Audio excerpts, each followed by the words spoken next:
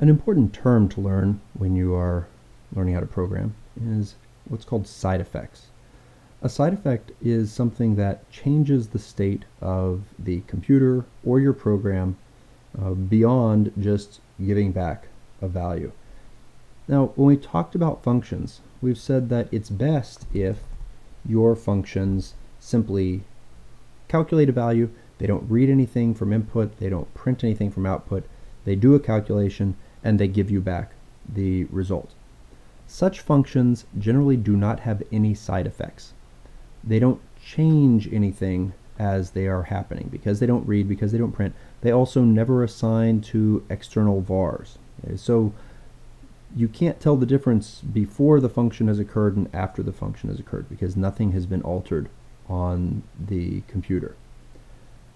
These are the most generally useful types of functions, but you're going to write others at various times.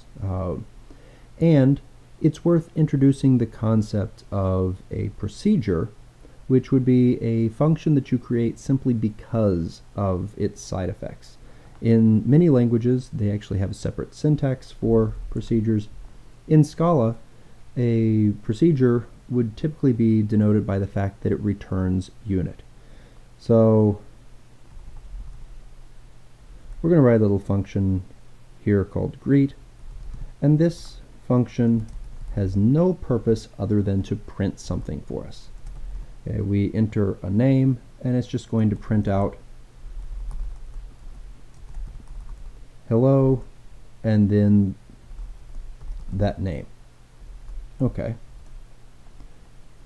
Very simple function.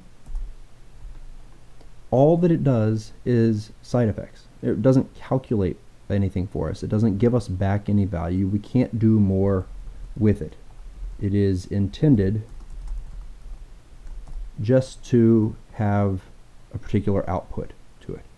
And so when you see something that returns unit, because it's not giving you back a value, this indicates that the only reason you would call it is for the side effects that it has, whether those side effects are printing things or doing assignments to vals, possibly even reading things in if you just wanted to skip stuff from the input. A lot of times, though, functions that are written specifically to read stuff from input will also return values for that. But just so you're aware, these types of functions are often called procedures in other languages, and the idea of having something that actually changes values is referred to as a side effect. We will often try to write our programs in ways that are side effect free, okay, so that we will only do side effects when absolutely needed. When you write a script, turns out if you don't have a side effect someplace, it's not doing anything. You have to at least print a result for it to be useful to a user. If you don't print anything, the user has no indication that anything even happened when you ran this. So you aren't avoiding side effects completely, but you are trying to make it so that the side effects kind of happen at the highest level in your program, and that the majority of the logic that goes on in your program is side effect free.